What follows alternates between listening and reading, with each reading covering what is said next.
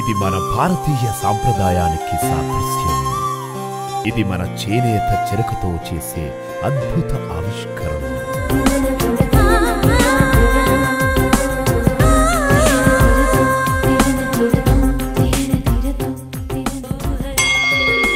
Master weavers మరియు మగ్గం ధరలకే కంచిపట్టు చీరలు, ఫ్యాక్టరీ ధరలకే fancy saris and chudidars.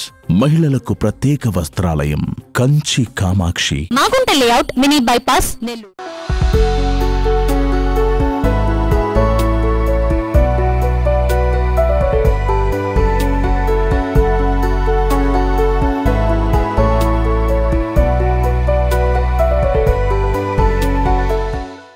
Active ప్రేక్షకులకు నమస్కారం. ప్రత్యేక కార్యక్రమానికి స్వాగతం. షిరిడి సాయిబాబా ఈ మాట వినగానే మనందరిలో భక్తి అలా ఉప్పొంగిపోతుంది.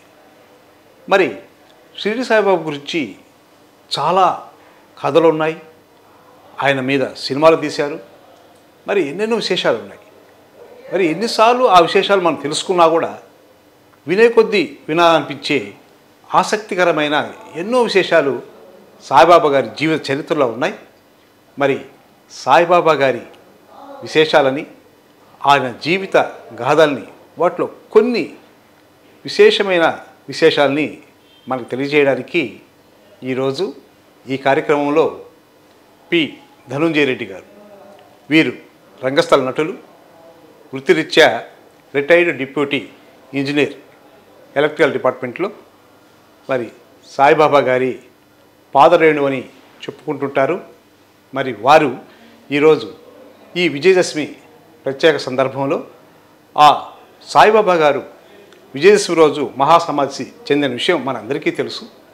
అంతేకాకుండా ఆ విశేషాలని, మరి షిరిడి యొక్క విశేషాలని, సాయిబాబా గారి విశేషాలని ఈరోజు మనతో పంచుకోవడానికి వారు మన స్టూడియోకి వచ్చేశారు. నమస్కారం సార్. నమస్తే అండి. చెప్పండి సార్. మరి బాగున్నారా? చాలా బాగున్నారు. మీరు కూడా హ్యాపీగా ఉన్నారు? హ్యాపీగా ఉన్నాను సార్. మరి షిరిడి సాయిబాబా గురించి మనం ఎన్నో విశేషాలు అందరికీ తెలుసు. కానీ ఎన్ని తెలుసుకున్నా కూడా ఎంతో ఆసక్తికరమైన విశేషాలు ప్రతి వ్యక్తిలో వారి యొక్క మనసులో ఉంటాయి. ఈరోజు మీ మనసులో ఉన్న ఆ సాయిబాబా గారి విశేషాలని మా యాక్ట్ ప్రేక్షకులతో మీరు పంచుకోవాలని కోరుకుంటూ, మరి ముఖ్యంగా చెప్పండి షిరిడి యొక్క విశేషాలని. అసలు షిరిడి గతంలో ఏంటి, దాని పరిస్థితి ఏంటి, దాని అసలు పేరేంటి, షిరిడి అసలు పేరేంటి, ఆ విశేషం చెప్తారా? నమస్కారం అండి. నమస్తే. ఈరోజు విజయదశమి సందర్భంగా యాక్ట్ టీవీ ప్రేక్షక మహాశయులకు, మాకు అవకాశాన్ని కల్పించిన మీకు, మనందరికీ అవకాశాన్ని కల్పించిన షిరిడి సాయినాథునికి హృదయపూర్వక నమస్కారాలు తెలియజేసుకుంటూ, మొట్టమొదటగా షిరిడి సాయిబాబాని గురించి నాకు కొద్దిగైన జ్ఞానాన్ని ప్రసాదించిన మా గురుదేవులు, పూజ్యులు శ్రీ ఎక్కిరాల భరద్వాజ మాస్టర్ గారి గురించి ఒక్క నిమిషం శ్లోకం చెప్పి తర్వాత నేను ప్రారంభిస్తానండి. అనంతార్య తనూజాతం సాయనాథ సమప్రభం భరద్వాజ మహం వందే సర్వశిష్య సుసేవితం. అమ్మా సరస్వతి, వాగ్విలాసిని, మీ ప్రాభవం వల్లనే పలుకులు ప్రభావం అందుతాయి. మీ అస్తిత్వం వల్లనే లోక వ్యవహారాలన్నీ జరుగుతాయి. మీరు గ్రంథకర్తలందరికీ ఆరాధ్య దేవత. మీరు శబ్ద సృష్టికి రాణివి. మీరు ఈ జగతికే అలంకార భూషణం. మీరు ఊహాతీతమైన మహాశక్తివి. ఓ జగన్మాత, వాగ్దేవి, మీకు వందనం. ముఖ్యంగా అండి, షిరిడి సాయిబాబా ఈరోజు అందరికీ తెలిసిన ఆయన. 1854 సంవత్సరంలో మొట్టమొదటగా 16 ఏళ్ల బాలుడిగా ఒక వేప చెట్టు కింద కూర్చొని ధ్యానం చేస్తూ ప్రకటమయ్యాడు ఆయన. ఆయన జననం కానీ, తల్లిదండ్రులు కానీ, ఆయన ఎక్కడి నుంచి వచ్చాడు, ఎప్పుడు పుట్టాడు అనేది విషయాలు కూడా ఏ చరిత్రకారుడికి తెలియలేదు. ఆయన అయోనిజ సంభవుడు అంటారు అటువంటి వాళ్ళని. ఇంకొక ముఖ్య విషయం చెప్పాలంటే, ఆ షిరిడి అనేది పాత పేరేంటంటే శీలది అనే గ్రామం ఉండేది. శీలది అది కాలక్రమేణా షిరిడి, ఇప్పుడు షిరిడిగా మారిపోయింది. బాబా ప్రవేశించిన తర్వాత, ఆయన పాదస్పర్శతో జరిగిన తర్వాత ఈరోజు షిరిడిగా మారింది. శీలది అనే గ్రామం, అది చాలా చిన్న గ్రామం, విసిరేసినంత దూరంగా ఉంటుంది అన్నమాట. 80 గడపలకు మించి ఉండేటివి కాదు. మహారాష్ట్రలో అహ్మద్నగర్ జిల్లా కోపర్గాం తాలూకా సీలది అన్నారు. అది 80 గడపలకు మించి ఉండేటివి కాదు. అన్నీ కూడా మట్టి కట్టడాలే, అన్నీ మట్టితో కట్టడే చిన్న చిన్న గుడిసెలే అన్నమాట. 2-3 ఇళ్లల్లో వచ్చి సరుకులు అవి అమ్మేవాళ్ళు. వీధి దీపాలు కానీ రోడ్లు కానీ ఏమీ లేవు. కుగ్రామం. ఓకే. చుట్టూరు పొదలు, పొలాలు ఇవి తప్పితే ఇంకేమి లేవు అక్కడ. అటువంటి చిన్న గ్రామం. ఆ ఊళ్ళోకి ఎప్పుడన్నా అనుకోకుండా గుర్రబండి వచ్చిందనుకోండి, చాలా వింతగా చూసేవాళ్ళు అప్పట్లో. పిల్లలు పెద్దోళ్ళు అందరూ పోయి వింతగా చూసేదన్నమాట. గుర్రబండికే. అటువంటి కుగ్రామం అది, చాలా చిన్న గ్రామం అది. ఓకే. అటువంటి గ్రామాన్ని ఆయన ఎంచుకున్నాడు అన్నమాట. 1850. ఆయన ఆ గ్రామంలో పుట్టలేదు అసలు ఆయన పుట్టికే తెలియదు ఎవరికి. ఓకే. ఆ వేప చెట్టు కింద 16 ఏళ్ల బాలుడిగా కనిపించాడంతే. తర్వాత చాలామంది అడుగుతున్నారు, మీరు ఎక్కడి నుంచి వచ్చారు? ఏం అడిగేవాడు కాదు. తిండి తిప్పలు ఏమీ లేదు, ఎప్పుడు ధ్యానంలో కూర్చొని ఉండేవాడు. ఇంత మంచి వర్చస్సు తనలో మంచి ఇది ఉంది, కనీసం ఏది లేదే, ఎవరబ్బాయి జ్ఞాని అని చెప్పి అందరూ అడుగుతూ ప్రతిరోజు క్వశ్చన్లు వేసేవాళ్ళు. అర్థం కానీ సమాధానం ఉండదు, ఏముండదు. వేడి లేదు, చలి లేదు, ఎండ లేదు, అన్నిటికీ ఓర్చుకొని అట్లే కూర్చొని ఉండేవాడు. వీళ్ళు ఎప్పుడైతే రోజు బిజిగిస్తున్నారో ఆయన ఒకరోజు అనుకోకుండా అదృశ్యం అయిపోయాడు. వెళ్ళిపోయాడు అక్కడి నుంచి వెళ్ళిపోయాడు. సుమారు ఎంతకాలం ఉండుంటారు అప్పుడు? 1854లో ప్రకటమైనాడు. 1 సంవత్సరమే ఉన్నారు అంతే. మళ్ళీ వెళ్ళిపోయాడు. ఓకే. ఎక్కడికి వెళ్ళాడో తెలియదు. ఆయన ఏ దేశ సంచారం ఎక్కడికి వెళ్ళాడో ఏం తెలియదు. మళ్ళా 3 సంవత్సరాల తర్వాత ఒక పెళ్లి బృందంతో కూడా అక్కడికి ఎంటర్ అయ్యాడు. మళ్ళీ అదే గ్రామానికి ఒక పెళ్లి బృందం, అంటే ఆ పెళ్లి అక్కడ జరగాల్సి ఉంది. వాళ్ళు పెళ్లికి ఇన్వైట్ చేశారు బాబాని. అక్కడ 3 సంవత్సరాల తర్వాత మళ్ళీ అక్కడికి ఎంటర్ అయ్యాడు ఆయన పెళ్లి కోసంగా. ఓకే. అప్పుడు 3 సంవత్సరాల క్రితం చూసిన మహల్సాపతి అనే ఖండోబా ఆలయ పూజారి, అంటే ఇతను అబ్బాయిలాగా ఉన్నాడే, పలాలాగా ఉన్నాడని గ్రహించి ఆవో సాయి అన్నాడు. అప్పటిదాకా పేరు కూడా లేదండి, పేరు కూడా ఏం లేదు ఆయనకి. ఓహో. ఆవో సాయి అన్నాడు, అంటే రండి సాయి అన్నాడు. సాయి అంటే అర్థం ఏంటంటే మహాత్ముడే అర్థం.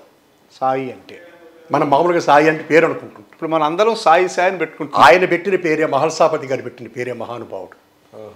ఆ సాయే ఈయన సాయి అన్నాడు అనమాట. ఆ విధంగా మహల్సాపతి సాయి అనడంతో అక్కడ నుంచి సాయి అనే పేరు స్థిరపడింది ఆయనకి. ఓకే. ఇంకా వచ్చిన తర్వాత ఆయన వేషధారణ, వస్త్రధారణ చూస్తే పిచ్చి పకీర్లాగానే ఉండేవాడు. అవును. చినిగిపోయిన గుడ్డలు, తలకి ఇది, ఎక్కడెక్కడికో పరిగిస్తాడు, ఏమేమో మాట్లాడతాడు, ఏదేదో చేస్తాడు. దాన్ని చూస్తే అందరూ పిచ్చి పకీరని అనుకున్నారు. ఆయన ఎవరు గుర్తించలేదు. 1-2 మాత్రం గుర్తించి, ఈయన మహాత్ముడు లాగా ఉన్నాడు, మహల్సాపతి లాంటి వాళ్ళు గుర్తించి ఇంకొక 2కి చెప్పి, వాళ్ళు అక్కడ ఉండేదానికోసం పెళ్ళి అయిపోయింది, పెళ్లి వాళ్ళు వెళ్ళిపోయారు. వాళ్ళు రమ్మన్నారు, తిరిగి రమ్మన్నారు. ఓకే, నేను రాను, నేను ఇక్కడే ఉండిపోతాను అన్నాడు. సరే వదిలిపెట్టేసి వెళ్ళిపోయారు. అక్కడ నుంచి షిరిడీలోనే స్థిరపడిపోయాడు చనిపోయేంత వరకు, మహాసమాధి చెందేంత వరకు. ఓకే. దాదాపు 60 సంవత్సరాలు అక్కడే ఉన్నారు. 60 సంవత్సరాలు అక్కడే ఉన్నారు, షిరిడీలోనే ఉన్నారు, ఎక్కడికి వెళ్ళలేదు. ఆ షిరిడీకి ఇటుపక్క నీముగాం అనే ఒక గ్రామం ఉంది, ఈ పక్క రహత అనే ఒక గ్రామం ఉంది. 3 కిలోమీటర్ల దూరమే ఉంటుంది. ఇది తప్పితే ఇంకెక్కడికి వెళ్ళలేదు ఆయన. అంటే ఆ గ్రామాలకు వెళ్ళి వస్తుండేవాడు ఆయన. వెళ్ళి పూల చెట్లు, పూల మొక్కలు అవి తీసుకొచ్చేది, అక్కడ వేసుకునేది, నాటుకునేది. అదే ఇప్పుడు లెండి తోట అంటున్నారు ఇప్పటికి షిరిడీలో. ఇప్పుడు షిరిడీలో ఉంది. లెండి తోట అంటే ఆయన స్వహస్తాలతో వేసిన చెట్లు. Very good. ఆ విధంగా పూల మొక్కలు తీసుకురావడము, కుండాలతో నీళ్లు తీసుకురావడము, పోసుకోవడము, వాటిని పెంచుకోవడము, 4-5 ఇళ్ళకి పోవడము, భిక్ష తెచ్చుకోవడం, ఆ భిక్షాన్నమే తినడం, ముందు ఉన్న వాళ్ళకందరికీ, పేదోళ్ళకి, పశుపక్షాదులకి పెట్టడము, తర్వాత ఆయన భుజించడం జరుగుతుంది. ఈ విధంగా వర్షాలు అన్నీ వస్తూ ఉంటే ఈ తాత్యా లాంటి వాళ్ళు ఏం చేశారంటే, బాబా సాయి నువ్వు ఎక్కడుంటావు, మేమేమంతా ఇళ్లలో ఉంటున్నాం క్షేమంగా, మరి మీరేమి ఇట్లా బాధపడుతుంటే ఎట్లా మేము చూడలేము అని చెప్పి ఒక పాడుబడ్డ మసీదులోకి తీసుకెళ్లారు ఆయన. మసీదు ఉండింది అక్కడ, పాడుబడ్డ మసీదు. దాన్ని శుభ్రం చేసి ఈయన అక్కడ ఉండేదానికోసంగా ఏర్పాటు చేశారు. ఆ మసీదునే ఈరోజు ద్వారకామాయి అంటున్నాం మనం షిరిడీలో. చాలా ప్రాముఖ్యత కలిగింది. ఎందుకంటే దాదాపు 60 సంవత్సరాలు బాబా ఆ ద్వారకామాయిలో ఉండే ఎన్నో మహిమలు చేశారు, ఎన్నో బోధనలు చేశారు, భక్తుల బాధలను ఎన్నో భరించాడు ఆయన. ఆ ద్వారకామాయి అంటే బాబా పెట్టింది ఏంటంటే, అన్ని వర్గాల వారికి 4 పురుషార్థాలని ప్రసాదించగలిగింది ఇది. అందుకే ద్వారకామాయి అని పేరు పెట్టాడు. ఓకే. ఎప్పుడు ద్వారకామాయి తలుపులు తీసే ఉంటాయి మీకోసంగా. ద్వారక అంటే మనకి శ్రీకృష్ణ భగవానుడు ద్వారకని ఏ విధంగా అయితే అన్ని రకాల ప్రజల్ని ఆయన ఆదరించి చేశాడో అదే ద్వారకామాయి అని పెట్టాడు. ఓకే. అది ఆయన బాబా గారు పెట్టిన పేరు. బాబా గారు పెట్టిన పేరు ద్వారకామాయి అండి. ద్వారకామాయి. మాయి అంటే తల్లి, తల్లి. మాయి అంటే తల్లి. ఆ ద్వారకామాయి అని పేరు పెట్టాడు. కాబట్టి అక్కడి నుంచే ఆయన లీలలన్నీ ప్రారంభమైనాయి. రాత్రి అయితే మసీదులో దీపాలు వెలిగించుకోవడం. దీపాలు వెలిగించడం అంటే బాబాకు చాలా ఇష్టం. ప్రమిదల్లో ఒత్తిలేసి నూనె పోసి వెలిగించేవాడు. ఆ 4 అంగాళ్ళకి పోతే 4 నూనె ఇచ్చేవాళ్ళు. ఆ నూనె కూడా కొన్నాళ్ళకి వాళ్ళు ఇవ్వడం మానేసి భిక్షాటం చేసుకునేవాడా? అవును, భిక్షాటం చేశారు. ఒక్కోసారి 2-3 సార్లు పోతాడు భిక్షకి. తన కోసం కాదు, తన మీద ఆధారపడి ఉండే జీవుల కోసంగా పోతాడు ఆయన. అంటే ఎంతోమంది పేదవాళ్ళు, భేద బిక్కి అంతా చాలామంది ఉంటారు బయట. ఆయన చుట్టూ వాళ్ళ కోసంగా తను బాగలేని పరిస్థితిలో కూడా వెళ్ళి భిక్ష తీసుకొచ్చి వాళ్ళకి పెట్టి చీమలకి, తర్వాత కుక్కలకి, వాటికి వచ్చే వాటికి రొట్టె ముక్కలు అవన్నీ ఇచ్చేసేవాడు. ఓకే. వాళ్ళ కోసంగా ఇచ్చి భిక్షాటం చేశాడు. ఆ భిక్షలో కూడా ఇంకోటి ఏం చెప్పాడంటే, నేను ఎవరి దగ్గర భిక్ష తీసుకున్నాడు అనుకోండి, మన పాపాలని ఆయన తీసుకుని మనకు పుణ్యాన్ని నాడుతున్నాను అని చెప్పేవాడు అన్నమాట. మన ఇంటికి భిక్షకు వచ్చారనుకోండి, మనం మామూలుగా మనం ఉంటాం, నిజంగా చెప్పాలంటే వాళ్ళు మనకు మేలు చేస్తున్నారు. ఆ విధంగా బాబా భిక్షాటం చేసింది అందుకు చేశాడు. ఆయన మనం ఏదో ఆహారం ఆయనకి ఇస్తున్నాం అనుకున్నామే కానీ మన పాపాలను ఆయన తీసుకుంటున్నాడు. ఆయన అది తీసుకొని పుణ్యాన్ని మనకు నాటుతున్నాడు. దాంట్లో ఉండే గూఢార్థం అది భిక్ష తీసుకునే దాంట్లో అది అర్థం. మహాత్ములంతా కూడా త్యాగ చేశారు. మనకు దగ్గరలో ఉండే భగవాన్ వెంకయ్య స్వామి గారు కూడా భిక్షాటంతోనే చేశారు. ఆయన మహాసమాజ్ చెందేంత వరకు కూడా ఇప్పటికి కూడా భిక్షాటం జరుగుతుంది అక్కడ గొలగముళ్ళు. భిక్షాటం తీసుకొచ్చి ఆ భిక్ష తీసుకొచ్చి కలిపిన తర్వాతనే అక్కడ పోయాడు. కాబట్టి భిక్షకు ఉండే ప్రాధాన్యత అది. తన మీద ఆధారపడి ఉండే వాళ్ళ కోసంగా చేశారు. ఆ విధంగా బాబా చేసిన తర్వాత నిదానంగా ఆయన పేరు వినిపించింది. వాళ్ళు అక్కడ వర్తకులు కూడా కొన్ని రోజులు నూనె ఇవ్వడం మానేశారు. అంటే బాబా ముస్లిం అనే ఇదితో మేమంతా ఎందుకు ఇవ్వాలి. నాకు ఈ డౌట్ వచ్చింది. ఇప్పుడు ఆయన ముస్లిం అంటారు, ఇప్పుడు మీరేమో ఆయన ఏ మతానికి, ఏ వర్గానికి, ఏ కులానికి చెందినవాడు కాదన్నారు కదా, మరి ముస్లిం అని ఆయనకి ఎందుకు అలా పేరు వచ్చింది? ముస్లిం అని ఎందుకు పేరు వచ్చిందంటే ఆయన వేషధారణ, ఆయన ఫకీరుగా ఉండడము, తర్వాత అల్లా మాలిక్ అంటున్నాడు. ఆయన అల్లా మాలిక్ అంటే ఏంటంటే అండి, దేవుడే యజమాని అని అర్థం, ఇంకేం కాదడా. దేవుడే యజమాని అంటున్నాడు. సబ్కా మాలిక్ ఏక్ హై అన్నాడు. ఏందండి, అందరి దేవుడు ఒకరే ఆయన అన్నాడు. అంతేగాని ఆయనకి పలానా ఇది. ఇంకొకటి, ఆయన ముస్లిం అనుకుంటే ఈరోజు సమాధి మందిరము దగ్గర కృష్ణుడికని విగ్రహం తయారు చేయడానికి పెట్టారండి అక్కడ. మరి అక్కడ బాబాని ఎందుకు సమాధి చేశారండి అక్కడ? మరి ముస్లిం కదా, ఓకే, ఎందుకు చేశారు? కాబట్టి ఆయన ఏ వర్గానికి చెందలేదు. అంటే ఆయన మసీదులో ఉండడం కూడా ఏమన్నా, మసీదులో ఉండడం అంటే పాడుబడిన మసీద్ చూపించారు వాళ్ళు, మసీదులో ఉన్నాడంతే.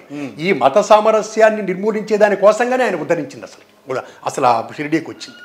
అప్పటికే కొట్టుకుంటున్నారు, సిపాయిలు తిరుగుబాటు జరుగుతుంది 1857లో.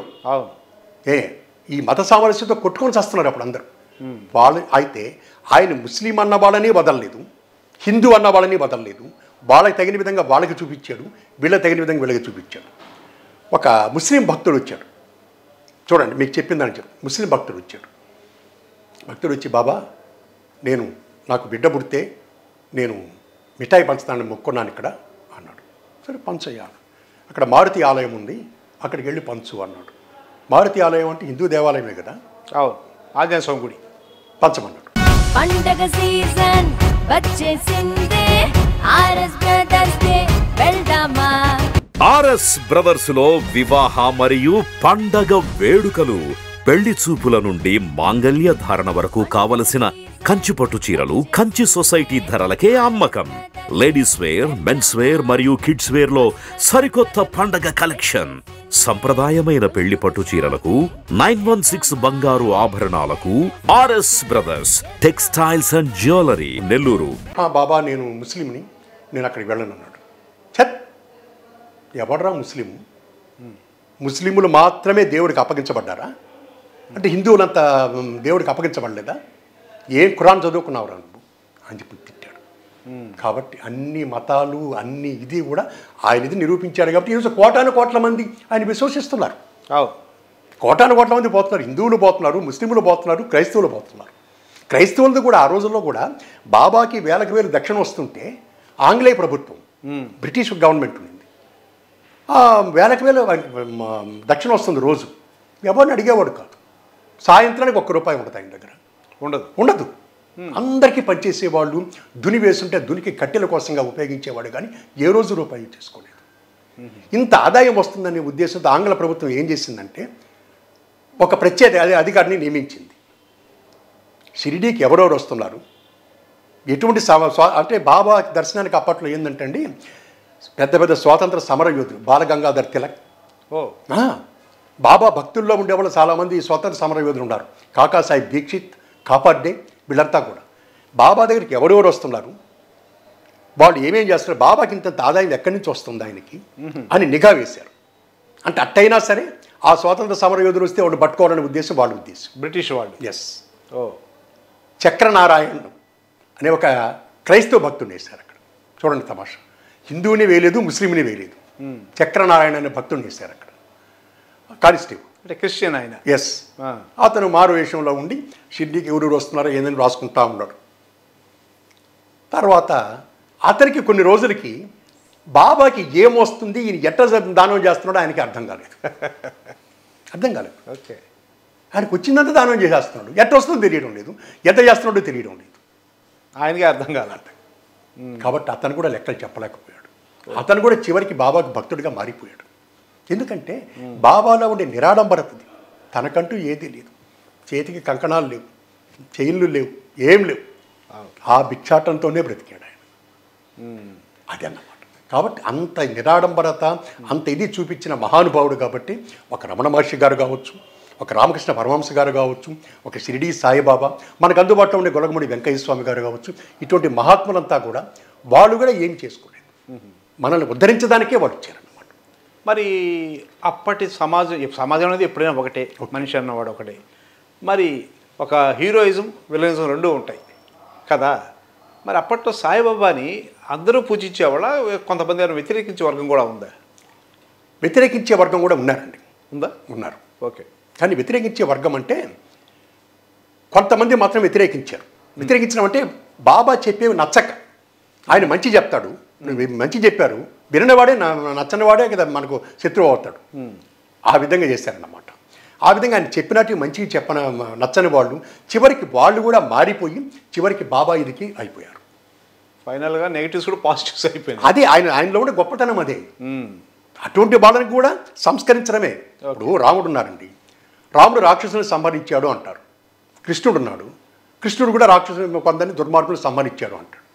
బట్ శ్రీ దత్తాత్రేయ స్వామి అవతారంలో అటువంటి ఉండవు. చెడు వాళ్ళని కూడా సంస్కరించడమే వాళ్ళ గొప్పతనం. ఎవరిని వాళ్ళను వాళ్ళ దృష్టిలో అందరూ మంచివాళ్ళే, ఆ విధంగా చేస్తారు. అటువంటి ఆ రోజుల్లోనే బాబా దగ్గరికి పెద్ద పెద్ద లాయర్లు, అడ్వకేట్స్, జడ్జెస్, ఆంగ్లేయ ప్రభుత్వం రాణులు వచ్చేవాళ్ళు దర్శనానికి. మరి ఆయన్ని పూజించే వాళ్ళు, ఆయన్ని ప్రేమించిన వాళ్ళు ఎవరైనా ముఖ్యులు ఉన్నారా ఆయన చరిత్రలో? ఉన్నారండి. ఎందుకంటే బాబా భౌతికంగా ఉన్నప్పుడే చాలామంది, చెప్పాను కదా మీకు, ఎంతోమంది అడ్వకేట్స్, జడ్జెస్, పెద్ద పెద్ద వాళ్ళందరూ కూడా వచ్చి ఆయనకి సేవలు చేశారు. కానీ ఆయన ఎప్పుడు కూడా చిన్నవాడిని, పేదవాడిని, ధనికుడిని ఎప్పుడు భేదం చూపించలేదు. అందరినీ సమానంగానే ప్రేమించాడు. అది ఆయనలో ఉండే గొప్ప విషయం. వీడు గొప్పవాడు కదా అని వాడికి ప్రత్యేకంగా ఏం లేదు. వాడికి చెప్పాల్సిన పాఠం వాడికి చెప్పాడు, పేదవాడిని ఉద్ధరించాల్సిన పేదవాడిని ఉద్ధరించాడు. అట్లా సమానంగా చూశాడు ఆయన. ఎంతోమంది చేశారండి. కాకాసాహెబ్ దీక్షిత్, నానాసాహెబ్ చందోర్కర్, బాయాజీమా, తాత్యాసాహెబ్ కోతే పాటిల్, ఇట్లా ఎంతోమంది ఆయన దగ్గరికి సేవలు చేసేదానికి వచ్చేవాళ్ళు. చాలామంది, కాపాడ్డే ప్రముఖ న్యాయవాది కాకాసాహెబ్ దీక్షిత్, ఇంగ్లాండ్లో కూడా బారిస్టర్ చదివాడు ఆయన. అటువంటి వాళ్ళు కూడా వచ్చేవాళ్ళు. కానీ వీళ్ళందరూ కూడా దాదాపు 40-45 సంవత్సరాల్లో వాళ్ళు చెయ్యలేనంత సేవ, నిగూఢమైన సేవ, ఆ సేవపై కనిపించేది కాదు, చెప్పుకునేది కాదు. అటువంటి చేసిన ఒక భక్తురాలు, ఆధునిక మీరాబాయి అనొచ్చు. ఆమెని ఆధునిక మీరాబాయి అనొచ్చు. ఆ రోజు కృష్ణుడికి ప్రేమైన భక్తురాలు. అటువంటిది రాధాకృష్ణమాయి. ఆమె పేరు రాధాకృష్ణమాయి. ఓకే. ఆమె చరిత్రకి ఎక్కడే పెద్దగా ఎక్కలేదు. వీళ్ళందరూ కూడా చరిత్రలో అందరూ ఉన్నారు, కానీ రాధాకృష్ణమాయి పేరు చాలా తక్కువగా వినిపిస్తుంది. కానీ ఆమె చేసిన సేవ మాత్రం దాదాపు వీళ్ళు 40 సంవత్సరాల్లో చేసినంత సేవ కేవలం 7 సంవత్సరాల్లో చేసింది ఆమె. ఆమెది యాక్చువల్గా పండరీపురంలో ఉండిందండి. ఆమెకి బాల్యంలోనే వైధవ్యం సంభవించింది. దాంతో ఆమెకి జీవితం అంటే బాగా విరక్తి కలిగింది. వాళ్ళ తాతగారింట్లో పెరుగుతూ ఉండింది. ఒకసారి నానాసాహెబ్ చందోర్కర్ అని ఆయన పండరీపురం వెళ్ళడం జరిగింది. అక్కడ ఈమె తటస్థించడం జరిగింది. ఈమెని తీసుకుని షిరిడీకి వచ్చాడు నానాసాహెబ్ చందోర్కర్. 16 ఏళ్ళు అప్పుడు, 16 ఏళ్ళ అమ్మాయి. ఓకే. ఆమె కృష్ణుడి భక్తురాలు. ఆ కృష్ణుడి విగ్రహం ఒక్కటే ఆమె దగ్గర ఉండేది.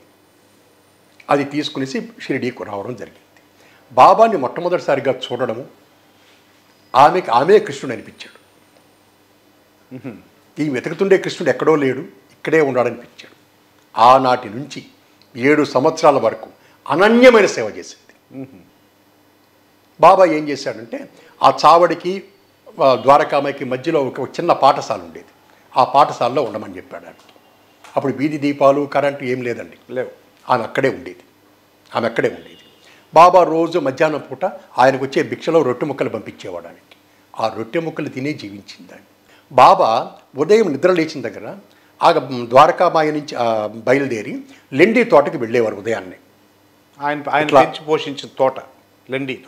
ఓకే. ఇట్లా వెళ్ళారు. ఆయన మామూలుగా ఏంటంటే దగ్గర షార్ట్ కట్ ఉంది, అటు పోవచ్చు. కానీ ఆయన కోసంగా దారిలో చాలామంది ఎదురు చూస్తుంటారు. వాళ్ళందరి కలవాలనే ఉద్దేశంతో చాలా లాంగ్ డిస్టెన్స్లో వెళ్ళేవాడు ఆయన లెండి తోటకి. ఈ బాబా వెళ్ళే లెండితో అప్పట్లో దారులు పెద్దగా లేవని చెప్పాను కదా, పెద్దగా లేవు. ఈ పిల్లలు వాళ్ళందరూ కూడా రోడ్డు సైడే మలమూత్రాలు విసర్జించుండేవాళ్ళు. ఆమె నిద్రలేస్తానే అవన్నీ తన చేతితో శుభ్రం చేసేది. ఈ కృష్ణమాయి బాబాకి ఎటువంటి అసౌకర్యం కలగకుండా ఉండాలా ఓకే అని తన చేతితో తానే శుభ్రం చేసి బాబాకు పోయేదానికి ఎటువంటి అసౌకర్యం లేకుండా చేసేది. తర్వాత మసీదు ముంగట నీళ్లు చల్లి ముగ్గులు పెట్టడం ఇవన్నీ కూడా తనే చేసేది. ఆ చిమ్మడం కూడా ఎట్లా చేసేదంటే అండి, మామూలుగా మనం ఏం చేస్తామంటే ఇట్లా ముందుకు చిమ్ముకుంటా పోతుంటాం. ఆమె అట్లా కాదు, వెనక్కి తిరిగి చిమ్మేది. ఎందుకంటే తన అడుగులు కూడా బాబా నడిచే దారిలో పడకూడదు ముద్రలు. ఇప్పుడు మామూలుగా మనం ఏం చేస్తాం, ఇలా చిమ్ముతాము, మన ముద్రలే పడుతుంటాయి అక్కడ. కానీ ఆమె అట్లా చేయలేదు. ఇంత దూరం కూడా వెనక్కి తిరిగి చిమ్మేది. అంటే తన ముద్రలు కూడా దాని మీద పడకూడదు దారిలో, బాబా వచ్చేదానికి ఎటువంటిది కలగకూడదని. అటువంటి సేవ ఎవరు చేస్తారండి? అంత సేవలు డబ్బుంటే చాలామంది సేవలు చేస్తారు, కానీ ఆమె ఏం చేయలేదు. అటువంటి సేవ చేసింది. తర్వాత బాబా భక్తులుగా ఎవరైనా వచ్చారనుకోండి, వాళ్ళకి తన ఇంట్లోనే ఆశ్రయం ఇచ్చేది. బాబా ఏం చేసేవాళ్ళంటే గమనించి, ఆమె భక్తి ఆయనకి తెలియంది కాదు కదా, ఎవరు వచ్చినా సరే ముందు అక్కడ ఇవ్వమంటాడు ఆమె దగ్గరికి. ఎందుకంటే ప్రతి మనిషికి కూడా జీవితంలో చాలా ప్రమాదకరమైనటివి కాంత, కనకం. ఇది ఎవరు చెప్పినా సత్యం. ఈ రెండింటి వల్లే మనిషి కాంతం, కనకం. అక్కడికి పోయిన తర్వాత వాళ్ళకి ఎటువంటి మనసు చెలించకుండా ఉండగలిగిన వాడే నిజమైన ఇది అని ఆయన ఉద్దేశం. ఉండాలి అని ఒక పాఠశాల అంటాడు దాన్ని, శాల అన్నాడు దాన్ని. శాల అంటే పాఠశాల. అక్కడికి పోయినప్పుడు ఆమె ఏం చేస్తుందంటే చాలా బ్రహ్మాండం గొప్పవేనమాట, పారమార్థికమైన విషయాలే ఆమె చెప్పేదనమాట వచ్చిన వాళ్ళకి. బాబాని గురించి, బాబా సద్గురువుతో ఏ విధంగా ప్రవర్తించాలి మనం, ఆయన భగవంతుడి స్వరూపం అని చెప్పడంతో ప్రతి ఒక్కరూ కూడా అక్కడికి పోయిన వాళ్ళందరూ కూడా మంచి మనస్సుతో వచ్చి మళ్ళీ బాబా దగ్గరికి వచ్చేవాళ్ళు. ఆ విధంగా కూడా ఆమె ఎంతోమంది పెద్ద పెద్ద గొప్ప వాళ్ళని కూడా పంపించేవాడు బాబా అక్కడికి. ఓకే, అక్కడికి పోయిరండి అనేవాడు. ఏం చెప్పేవాడు కదా, అక్కడికి పోయినామంటే అయిపోయినట్టే. ఆ విధంగా కూడా చాలామంది బాబాకి దగ్గర కావడానికి ఆమె ప్రధాన కారణమైంది. ఇక ఆర్థిక విషయం వస్తే దక్షిణ అడిగేవాడు బాబా. దక్షిణ అంటే నీకు తోచింది ఇవ్వచ్చు అంతే, లేకపోతే లేదు, అవసరం లేదు. ఆ విధంగా కూడా నీలో వైరాగ్యాన్ని పెంచాలనే ఉద్దేశంతో, ఆయన డబ్బు మీద నీకు వ్యామోహాన్ని తొలగించాలనే ఉద్దేశంతో ఆయన దక్షిణ అడిగినాడే. కానీ అదే చెప్తాడు బాబా, నేను ఎవరి దగ్గర నుంచి అయినా ₹1 దక్షిణ తీసుకుంటే వాళ్ళకి 10 రెట్లు నేను తిరిగి ఇవ్వాల్సి ఉంటుంది. నేను ఎవరి దగ్గర ఊరికే తీసుకోను, నా యజమాని చూపించిన వాడి దగ్గరే నేను తీసుకుంటాను. నా యజమాని దేవుడు, ఆయనకి నేను బాధిస్తాను. చూడండి తమాషా, ఆయన దేవుడని చెప్పలేదు, అది గొప్ప విషయం. అంతే కదా, ఆయన దేవుడని చెప్పలేదు, ఎవరూ చెప్పలేదు. మనం అనుకున్నాం ఆయన దేవుడని, అంతే. ఆయన దేవుడికి నా యజమాని దేవుడు అంటున్నాడు, నేను ఆయనకి బానిసను అంటున్నాడు ఆయన. అందుకే మహాత్ముడైనాడు. ఇంత కోట్ల మంది ఆయన దగ్గరికి పోతున్నారంటే అటువంటి నిరాడంబరత, నిస్వార్థత, మంచితనము, ప్రేమతత్వం ఎక్కువ ఆయనకి. ఇప్పుడు జనరల్గా చాలామంది వేలలో లక్షల్లో షిరిడీని దర్శిస్తున్నారు కదా దేశవ్యాప్తంగా. మరి అక్కడికి వెళ్ళిన తర్వాత అక్కడ దర్శించదగ్గ స్థలాలు ఏమున్నాయి షిరిడీలో? ఆ విధంగా రాధాకృష్ణమాయ గారు సేవ చేసి 35 సంవత్సరాల వయసులోనే ఆమె చనిపోయారు. ఆమె పసి వయసు 35 సంవత్సరాలంటే అటువంటి అనన్యస్యమైన సేవ చేసింది ఆమె. ఇక ప్రపంచవ్యాప్తంగా ఈరోజు షిరిడీకి ఎంతోమంది వస్తున్నారు, ఎంతోమంది కోట్ల మంది మనం చూస్తున్నాం అనమాట. అక్కడ చూడాల్సిన ప్రదేశాలు మనం ఏమనుకుంటామంటే చాలా దూరంగా ఉంటాయి, అన్నీ దగ్గరే. మొట్టమొదటిగా 60 సంవత్సరాలు తన బోధనలను, తన మహిమలు, తన లీలలు చూపించిన ద్వారకామాయి, అదే పాత రోజుల్లో మనం పాడుబడిన మసీదు. అక్కడ ధుని పులి గుర్తుకి ఆయన సింహాసనం, ఆయన రాయి పైన కూర్చునేవాడు బాబా. ఆ రాయి స్టోన్ ఇప్పటికే ఉందండి. స్టోన్, ఆ రాయి మీద బాబా కూర్చున్న ఫోటో, అంటే ఆయన కూర్చున్న రాయి ఉంది. రాయి ఫోటో. తర్వాత అక్కడే ఆయన దగ్గర శ్యామకర్ణ అని ఒక గుర్రం ఉండేది, అది కూడా తిన్న తర్వాత దాన్ని కూడా సమాధి చేసిన దానికి గుర్తుగా గుర్రపు బొమ్మ పెట్టి అది గుర్తుంటుంది అనమాట. శ్యామకర్ణ అంటారు. ఒక భక్తుడు, ఇలాంటి భక్తుడు ఒక గుర్రాన్ని ఇచ్చాడు బాబాకి. బిజిలీ అంటారు, అది కాదు. బిజిలీ కాదు, బిజిలీ ఆయన తప్పిపోయింది, అది తప్పైన గుర్రం. తప్పిపోయిన గుర్రం. ఒక ఆయన తుకారాం అని ఆయన గుర్రాన్ని ఇచ్చాడు. గుర్రాన్ని ఇస్తే ఆ గుర్రాన్ని ఎప్పుడు బాబా వాడింది లేదు. ఈ పల్లకి ఉత్సవం అప్పుడు అదే ముందుగా ఊరేగేది. దానికి కూడా ఎంత ప్రాధాన్యత ఉందో. బాబా పల్లకి ఉత్సవం అంటే ముందు దాన్ని రెడీ చేస్తారు. ఆ పల్లకి ఉత్సవం ముందు అది ఊరేగుతుంది గుర్రం. ఎస్, అంటే ఆ బాబా గారు ఉన్నప్పుడే పల్లకి సేవ అనేది ఉంది. ఆయన ప్రారంభించింది, ఆయన దగ్గర ఉంది. అది చావడి ఉత్సవం అన్నారు దాంట్లో. దాన్ని ఇప్పుడు పల్లకి ఉత్సవంగా మారింది అంతే. అవన్నీ కూడా రాధాకృష్ణమాయి చేసింది. 4 హారతులు ప్రారంభించడానికి కారణం ఆమె. ఈరోజు ఎక్కడ చూసినా నామ సప్తాహం అంటారు, అంటే వారం రోజులు సాయిరామ్ సాయం చెప్పడం అన్నమాట. అది ప్రారంభించింది ఆమె. బాబాని ఒక మహా సామ్రాట్ లాగా చూడాలా, తను పోయినా సరే భావితరాల వాళ్ళు ఆ విధంగా చూడాలని తప్పించి పరితపించి అటువంటి బాబా సమాధి చెందక ముందు 2 సంవత్సరాల ముందే ఆమె చనిపోవడం జరిగింది. అంటే బాబా కూడా ఏంటంటే తను సమాధి చెందిన తర్వాత అంటే తను తట్టుకోలేదనే ఉద్దేశంతో ముందుగానే ఆమెకి అటువంటి ఇదిని ప్రసాదించాడు బాబా. అది రాధాకృష్ణమాయి. కాబట్టి అటువంటి ద్వారకామాయి చూడాలి. ద్వారకామాయి పక్కనే చావడి. బాబా ఏం చేస్తుంటే ఒకరోజు రాత్రి ద్వారకామాయిలో పడుకునేవాళ్ళు, ఇంకొక రోజు రాత్రి చావడిలో పడుకునేది, రోజు మార్చి రోజు పడుకునేది. ఇట్లా ద్వారకామాయి నుంచి చావడికి వెళ్ళి పడుకునే రోజుని చావడి ఉత్సవం అన్నారు. ఆ రోజుల్లో బాబాని ఊరేగింపుగా తీసుకెళ్తారు అక్కడికి. ఆ ఊరేగింపు అప్పుడు మతాబులు పేల్చడాలు, రకరకాల ధ్వనులు చేయడాలు, తర్వాత ఈ కుర్రాన్ని శ్యామకర్ణాన్ని ఊరేగించడాలు. బాబా నడుచుకుంటూ ద్వారకామాయి నుంచి చావడికి వెళ్ళేవాడు రాత్రి. అప్పుడు వీధి దీపాలు కూడా లేవు కదా, గాజు బుడ్లు లాందర్లు పెట్టుకొని అప్పుడు ఆ పల్లకి సేవ. అది ఇప్పుడు పల్లకి సేవ అంటున్నారు. ఏ రోజు బాబా పల్లకి ఎక్కలేదు, ఆ రోజు కూడా పల్లకి ఉండింది. చాలామంది భక్తులు ఇచ్చారు పల్లకి నడుచుకుంటూ. ఇప్పటికీ కూడా ఆ పల్లకీలో బాబా పాదరక్షలు కూడా బాడలేదు ఆయన. ఇప్పుడు అన్ని దిగినా కూడా పాదరక్షలు బాడలా. ఎవరో పాదరక్షలు చేసిస్తే తన గుండెకి తాకిచ్చి ఇచ్చాడు అంతే. ఆ పాదరక్షల్ని ఇప్పటికీ పల్లకీలో పెట్టి ఊరేగింపు చేస్తున్నారు. అది చావడి ఉత్సవం అన్నారు. అటువంటి చావడి, ఈ ద్వారకామాయికి చావడికి మధ్యలోనే మారుతి ఆలయం ఉంది. అక్కడ నిలబడి బాబా రకరకాల భంగిమలు చేసేవాడు, రకరకాల సైగలు చేసేవాడు, ఎవరితోనో మాట్లాడుతున్నట్టుండేది, ఎవరితో తిట్టున్నట్టుండేది. ఇవన్నీ కూడా అక్కడ చేశారన్నమాట. ఇవన్నీ చూసిన వెంటనే ఇప్పొస్తే ఊరికి మొదట్లోనే ఖండోబా మందిరం ఉంది. మొట్టమొదటిగా బాబా అడుగుపెట్టిన ప్రదేశం అది దేవాలయం. ఆవో సాయి అన్నాడే మహల్సాపతి, అక్కడ అన్నింది. అక్కడ ఖండోబా మందిరం ఉంది. ఖండోబా అంటే ఆ ఊరి గ్రామ దేవత అంటారు. ఇప్పుడు మనకు ఇరుగాళ్ళ పరమేశ్వరం అట్లా ఆ ఊరి గ్రామ దేవత ఖండోబా అన్నమాట. దాని తర్వాత సమాధి మందిరంలో నిలువెత్తిదిలో వెలిగిపోతుంటాడు ఆయన, సామ్రాట్టులాగా. ఆనాటి పిచ్చి ఫకీరుకి ఈరోజు సాయినాథుడికి ఎంత తేడా ఉందంటే అంత తేడా. ఆ రోజు పిచ్చి ఫకీర్ అన్నారు, మనం పిచ్చోళ్ళం అంతే కదా. ఈరోజు సామ్రాట్లాగా వెలిగిపోతున్నాడు ఆయన. ఆ సమాధి మందిరం పైన నిలువెత్తి విగ్రహం, 5.5 అడుగుల విగ్రహం.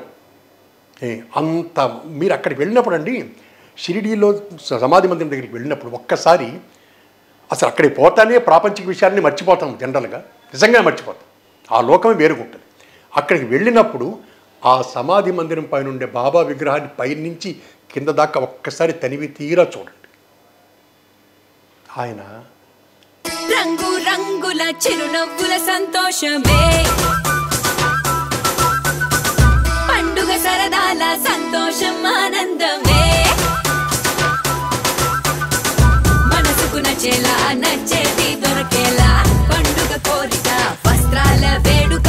సౌత్ ఇండియా షాపింగ్ మాల్ మన favourite shopping mall. South India shopping mall లో అద్భుతమైన wedding collections. South India shopping mall, GT road, Nellore.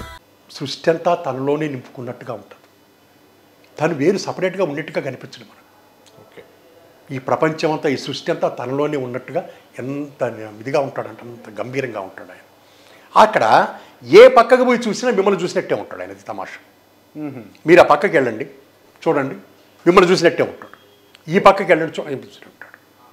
అట్లా నిత్య నూతనంగా, ఇప్పటికీ నిత్య నూతనంగా పెరిగిపోతున్నాడు అన్నమాట. ఓకే సార్, ఇప్పుడు మనము ఈరోజు విజయదశమి కాబట్టి ఆయన మహాసమాధి చెందింది ఈరోజు. అవును.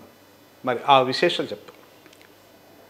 1918 అక్టోబర్ 15న బాబా మహాసమాధి చెందడం జరిగిందండి. మామూలుగా మనం విజయదశమి అంటే మామూలుగా మనం చేసుకునే పూజలు అవన్నీ. కానీ ఆ రోజు ఏమైందంటే అక్టోబర్ నెల వస్తాను ఆయన మహాసమాధి చెందబోయేది రెండు సంవత్సరాల ముందే సూచించాడు ఆయన. 2 సంవత్సరాల ముందే సూచించాడు ఆయన భక్తులకి. కానీ భక్తులకి ఎవరికి తెలియలేదు. ప్రతి విజయదశమి రోజున ఏం చేస్తారంటే మహారాజులు యుద్ధానికి పోబోయే ముందు సీమోల్లంఘనం అంటారు. అంటే ఆ ఊరి పొలి మీద దాటుతారు. అంటే ఆ రోజే స్టార్ట్ చేస్తారు వాళ్ళ యాత్ర, విజయం జరగాలని. ఓకే. అక్కడికి ఊరి పొలి మీద దాటుతారు. 2 సంవత్సరాల ముందు అంటే 1916లోనే బాబా ఏం చేశారంటే ఆ రోజు సీమోల్లంఘనం జరుగుతుంది. అంటే సెమీపత్రం ఇచ్చుకోవడము, ఒకరినొకరు ఆలింగనం చేసుకోవడము, పాత ద్వేషాలని మర్చిపోవడము అవి చేస్తారు ఆ రోజు.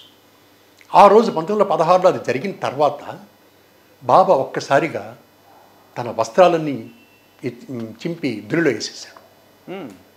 దునిలో వేసేసి నగ్నంగా నిలబడి, మూడులారా ఇప్పుడు చూసి చెప్పండి, నేను హిందువునా ముస్లిమునా?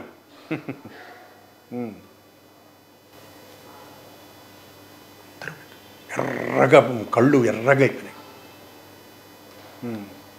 అప్పుడు చుట్టుపక్కల భక్తులంతా బాబా శుభవాణి సీమోల్లంఘనం జరుగుతుంటే ఇవన్నీ ఎందుకు బాబా మమ్మల్ని భయపెడుతుంటావు అంటే నేను ఈరోజే వెళ్ళిపోతున్నాను, ఈరోజే నా సీమోల్లంఘనం అన్నాడు.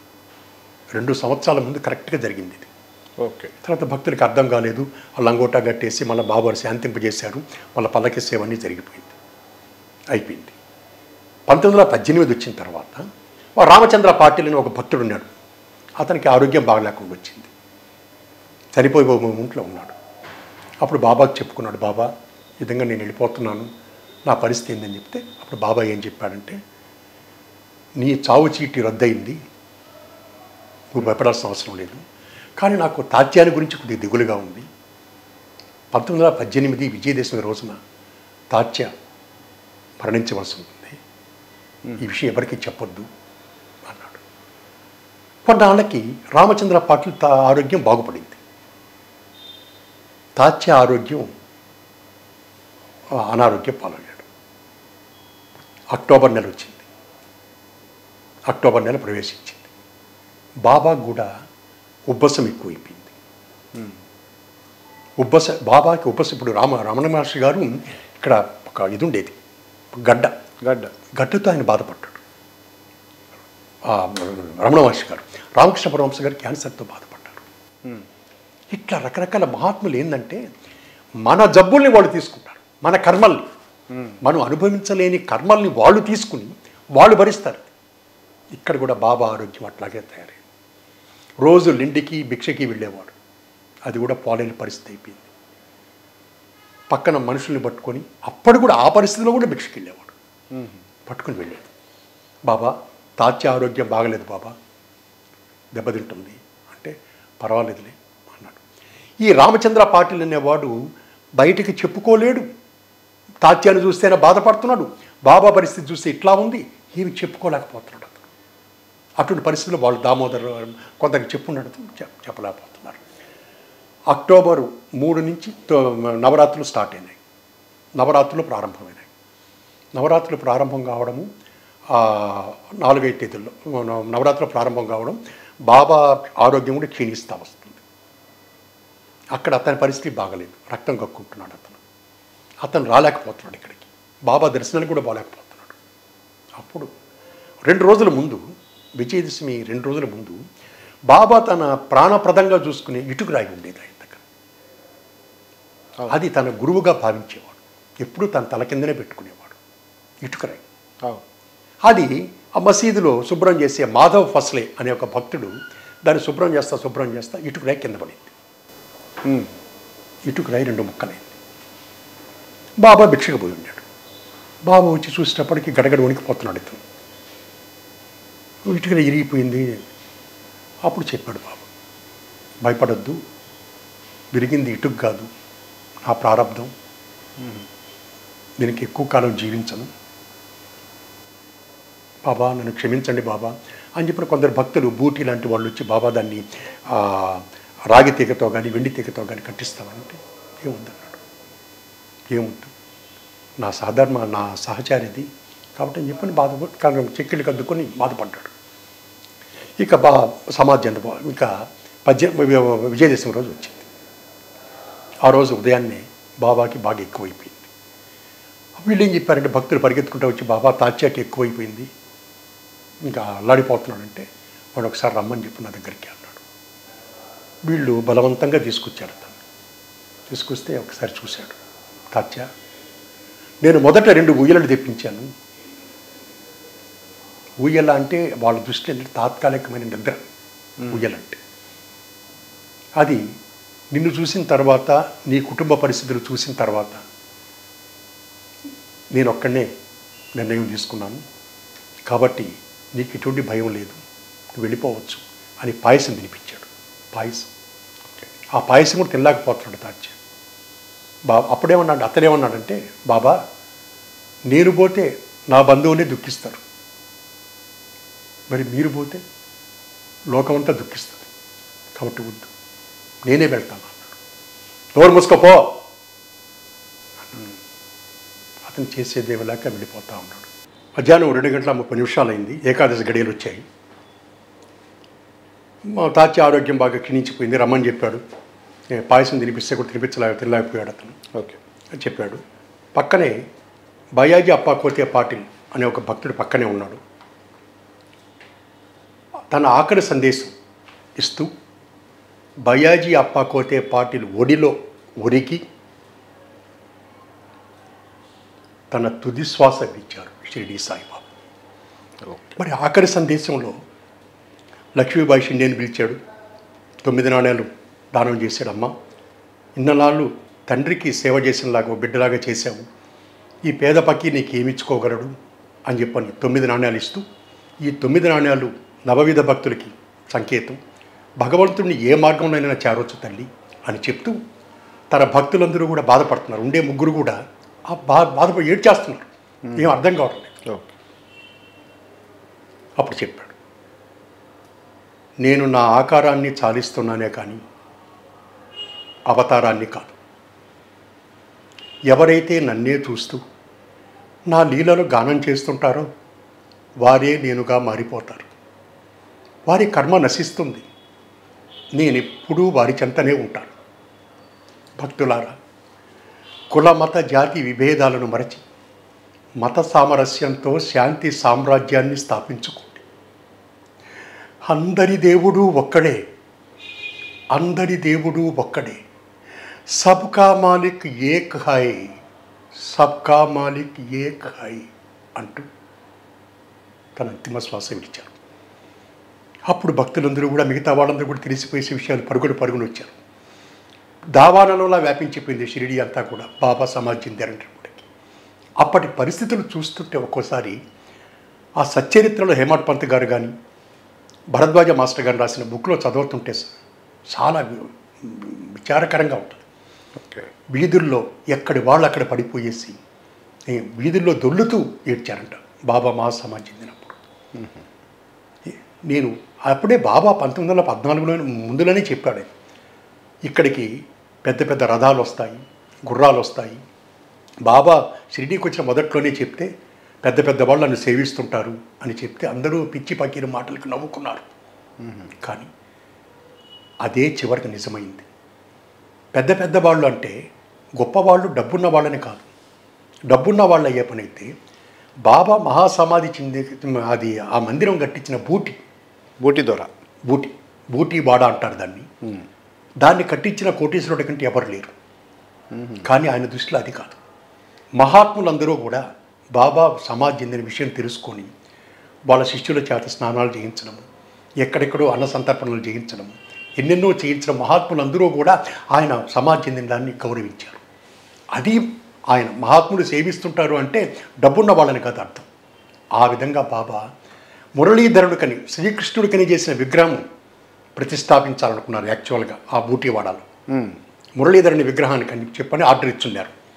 బూటీకి చెప్పి బూటీ ఎప్పుడు కూడా షిరిడీకి ఉండేవాడు కాబట్టి నేను ఒక వాడ కట్టుకుంటాను బాబా ఇక్కడంటే కట్టుకోమన్నాడు. ఉండేదానికి ఆ బూటీ వాడ అంటే దగతి మేడ అంటారు, రాతి మేడ. ఆ రాతి మేడలో కృష్ణుడి విగ్రహం చేయించేదానికోసంగా దాన్ని ఆ వేదికని చేయించారు. మరి అక్కడ బాబా మహాసమాధి చేసిన దానికంటే ఇంకా గొప్ప సత్కారం ఏముంటుంది? భగవంతుడు కృష్ణుడు భగవాన్ అన్నారు కదా, ఆయన విధిలోనే బాబాని అప్పుడు చెప్పాడు, బాబా నాకు ఇక్కడ బాగలేదు, ఆ దగతి వాడకి తీసుకెళ్ళండి, రాతి మేడకి తీసుకెళ్ళండి అంటే బాబా సమాధి చెందిన తర్వాత ఆయన్ని అక్కడికి తీసుకురావడం జరిగింది. ఆ విధంగా అక్కడ ఆయన్ని సమాధి చేశారు. ఆ తర్వాత సమాధి చేసిన తర్వాత అప్పట్లో కూడా మళ్ళీ హిందువులు ముస్లింలు మళ్ళీ తగులు వచ్చాయి.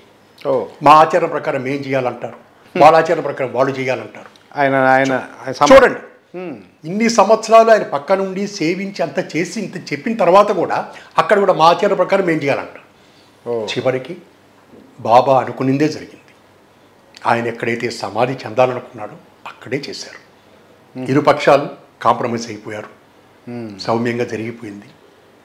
అట్లా తను సమాధి చెందేది కూడా తనే నిర్ణయించుకున్నాడు. ఎక్కడ చెయ్యాలనుకునేది కూడా అంతకు ముందుగానే చెప్పి ఆ బూటీవాడని కట్టించి అక్కడే సమాధి చేయాలనుకున్నాడు. కాబట్టి మహాత్ములంతా కూడా వాళ్ళు ఎవరిని ఆజ్ఞాపించబడలే, వాళ్ళ పనులు వాళ్ళే నెరవేర్చుకుంటారు. మనం అనుకుంటుంటాం నేనేదో చేశాను, వాళ్ళ పని వాళ్ళు చేయించుకుంటారు అంతే, అది వాళ్ళకంతే. కాబట్టి ఆ విధంగా బాబా మహాసమాధి చెందడం జరిగింది ఏకాదశి గడియల్లో అక్టోబర్ 15, 1918. కాబట్టి ఆ ఇదిని ఇప్పటికీ కూడా షిరిడీలో ఇప్పటికీ కూడా దాదాపు 105 సంవత్సరాలు అయిందండి బాబా మహాసమాధి చెంది. 105 సంవత్సరాలు 105 సంవత్సరాలు అయింది. ఒక పేద పకీరుగా, ఒక పిచ్చి పకీరుగా అడుగుపెట్టి మహాసామ్రాట్టులాగా వెలిగిపోతున్నాడు ఈరోజు. అది వాళ్ళ గొప్ప విషయం. మహాసమాధి జరిగిన తరువాత ఇప్పుడు ఆ సాయిబాబా దేవాలయాల్లో కానీ దేశవ్యాప్తంగా ఉన్న దేవాలయాల్లో అలాగే షిరిడీలో పూజా కార్యక్రమాలు జరుగుతుంటాయా? కంపల్సరీగా అండి. ప్రతి విజయదశమి రోజున ప్రతి సాయి భక్తుడు తెలుసుకోవాల్సింది ఏంటంటే విజయదశమి, నేను కూడా అంతేనండి. విజయదశమి నాకు బాబాని గురించి తెలియనంత వరకు కూడా విజయదశమి అంటే మామూలుగా ఆయుధ పూజ చేసుకోవడము, ఇంట్లో దేవతలకు పూజ చేసుకోవడం అని అనుకున్నాను నేను. కానీ బాబాని గురించి తెలిసిన తర్వాత భరద్వాజ మాస్టర్ గారు రాసిన లీలామృతంలో కాలాన్ని కవల చదివిన తర్వాత ఓహో ఇది కదా దీనికి ఉండే ప్రాధాన్యత అని తెలుసుకొని దాదాపు 36-40 సంవత్సరాల నుంచి బాబా ఇదిలోనే ఆనాడు బాబా బుక్ చదువుకోవడం, ఆ అధ్యాయం చదువుకుంటే సాక్షాత్తు బాబా దగ్గర ఉన్నట్టే ఉంటాం. మన ముందే బాబా మహాసమాధి చెందినట్టుగా ఫీల్ అవుతాం. ఆ అనుభూతిని నేను ఎక్కడికి దేవాలయానికి కూడా వెళ్ళను. నేను ఇంట్లోనే బాబా బుక్ చదువుకొని అందరం కుటుంబ సభ్యులంతా కూర్చొని చదువుకొని హారతి ఇచ్చేస్తాం. కాబట్టి ప్రతి బాబా మందిరంలో కూడా ఇప్పటికీ జరుగుతూనే ఉంది. షిరిడీలో కూడా అత్యంత వైభవంగా జరుగుతూనే ఉంది.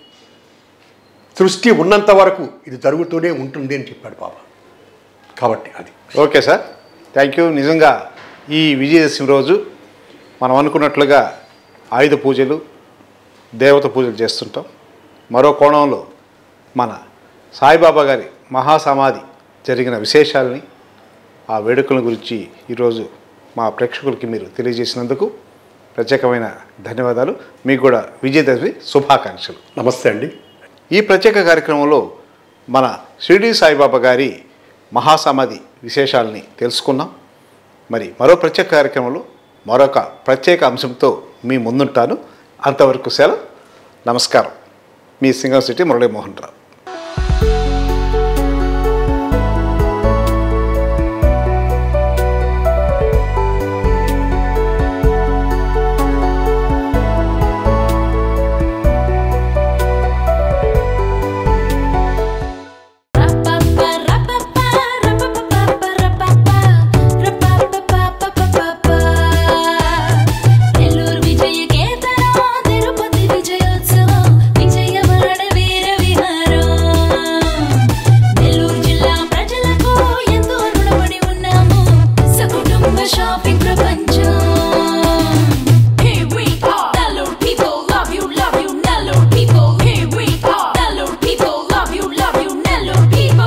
నెల్లూరు వస్త్ర వైభవాన్ని తెలుగు నేల నలుచెరగులా విస్తరిస్తోంది శుభమస్తు షాపింగ్ మాల్. శుభమస్తు shopping mall, DRC centre, Nellore.